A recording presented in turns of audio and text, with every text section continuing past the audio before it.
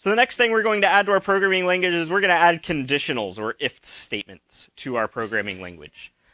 So we'd like to be able to do something like this. I forgot a return. So maybe we're going to return x and y and z in this or something like that. So I want to be able to have some chunk of code where I say if maybe some Boolean was true, then I'm going to evaluate some group of lines. Otherwise, I'm going to do these other lines instead. So we'd like to have if statements that are something like this. So we're going to show that we can add if statements to our program without actually changing what's going on by making what is a user-defined procedure that does if statements for us. So we're going to use this syntactic sugar that we just added in order to actually talk about how we could perform conditionals in our programming language in this way. The way that this is going to work is we're essentially going to have this if procedure, where the way that this if procedure is going to work is it's going to take 3 bits as its argument. We're going to have the condition of the if, so what bit we were using to actually choose what bit we wanted to end up with. And the way that this is going to work is we're going to say that if the condition was true, then we want to return A, and if the condition was false, then we want to return B. We take the condition, we say if that condition was true, return A, and if it was false, we want to return B. This is an implementation of exactly that happening. That's perhaps easier to read than NAND. So let's kind of step through to see exactly what this if is doing. So what we're doing is I'm first saying I'm going to have the condition, and then I'm also going to have the inverse of the condition. So here I've got the condition and then not the condition. Let's look at the situations for this if where we want to return true. So we want to return true whenever the condition was true and A was true. That is one situation where we want to return true. Another situation where we'd want to return true is if the condition was false, that is, not the condition was true, and B was true. So those are the only 2 ways I could return true with this if. If I said if cond return A, else return B, then the only situations where I'm going to return true was where the condition and A were both true, or when the condition was false and B was true. Every other situation, this is going to return false. If I'm saying if the condition is true, return A. That means if the condition is true, then whatever A happens to be is going to be the result. So the only way where the condition is true and we return true is when A was true. On the other hand, if the condition was false, then we return whatever happens to be the value of B. So if the condition is false, we return true when B is true and false when B was false. So there are only 2 situations. So if we look through the truth table of this, there are only 2 situations where we end up returning true. That's where the condition was true, putting us into the if part of this if else. And then A was true, so we returned A, thereby returning true. On the other hand, if the condition was false, that put us in the else part of this else statement. So we returned the value of B. So the only way we would return true when the condition was false is when B happened to be true. So this is saying the only 2 ways that we're going to return true with this if is when the condition and A were both true, or when the condition was false but B was true. So the result of this if user-defined procedure here matches what that if statement is going to do up there. Yes? Our inputs are always bits.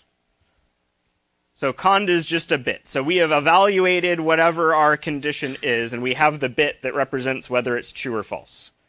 And then we pass that into the function with our 2 choices for the resulting bit that we're choosing between. And if that happened to be true, the return value is going to match the value of the first one. Otherwise, the return value is going to match the value of the second one. So perhaps part of the confusion here is that all 1 bits are the same, are equivalent, all 0 bits are equivalent. So even though you never see return the first thing, we're returning something that's going to be equivalent to the value of the first thing whenever this bit was 1. When the bit was 1, whatever the value of the first thing is, that's going to match the value that we returned. When the condition was 0, whatever the value of the second thing is going to match the value that we returned. And we guaranteed that by basically just looking at what are all of the situations where the return value should have been true versus what are all the situations where the return value is false. And we're going to write this expression that's logically equivalent to that, is what we ended up doing here. Question? Skipping lines of code is not something that we can actually do with our programming model. So we're going to talk about how this is going to allow us to do something equivalent to that, but we just haven't gotten there yet. I needed to set up that we can have this if user-defined procedure first. Question in the back. So this is the result if the condition is true. This is the result if the condition is false. And if you're in either of these two situations, so the way to read this is to say that one way that we're going to return true is by saying our condition was true and the first thing listed was also true. The only other way to make it so that we return true was if the condition was false and the second thing that we provided was true. If we're in either of those two scenarios, I don't care which, we return true. Now that we have this, let's look at how we can translate things. So we need to define our value for if, which is going to be, let's take NAND up here. And this was not cond, NAND cond. So this is not cond is equal to doing the NAND of the condition with itself. So now we have the opposite of the condition. So NAND A with not cond. NAND B with cond. Nope, got these backwards. Okay, so we're doing B with not cond, A with cond, and then we're going to return the NAND of X and Y. We're trying to eliminate this if-else by using our user-defined function instead.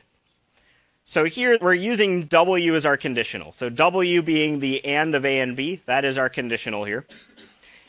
And what we're going to do is we're not really going to be able to skip lines of code with this. So the way that this typically works in Python is you say if W, then do this stuff and skip the next chunk, otherwise do the opposite.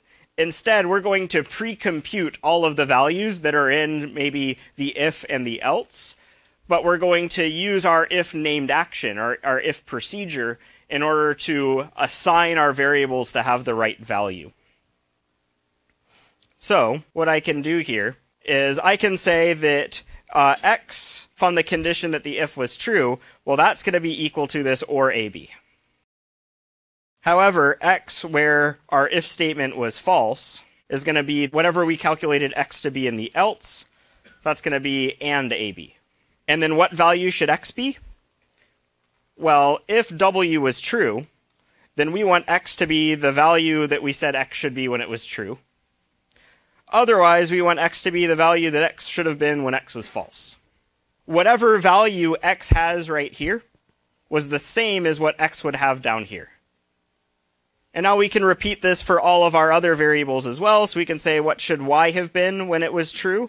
When W was true, then Y was going to be not A.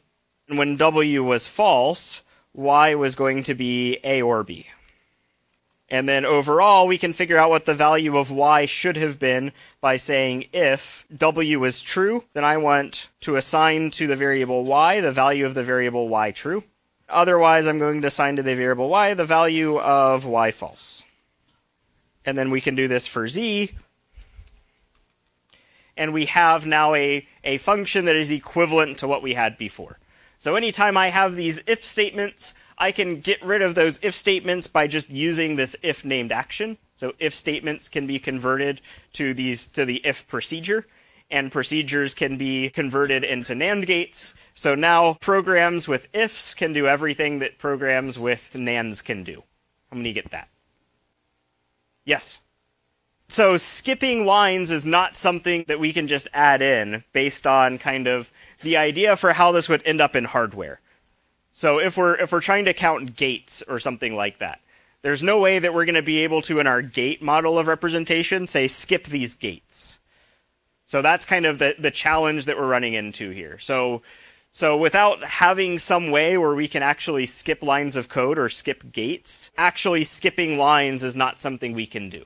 The best we can do is get something that's functionally equivalent and say compute everything and then pick which thing to keep, is essentially what's happening here.